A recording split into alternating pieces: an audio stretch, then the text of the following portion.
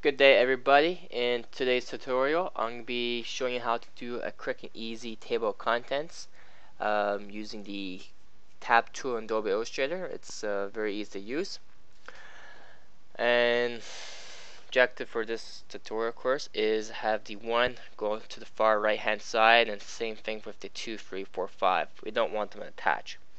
So first thing we need to do is make sure the tab toolbar is open. If it's not, you just go to Window, go to Type, and go to Tabs, and it pops up.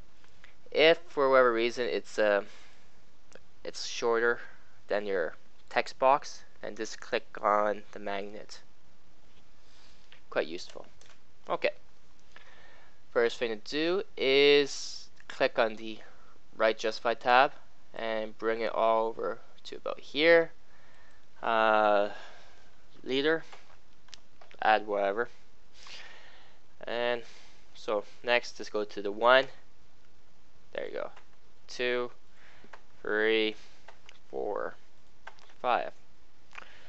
And yeah, so this is a very quick tutorial, and that's it. Hope you enjoyed it, and see you next time.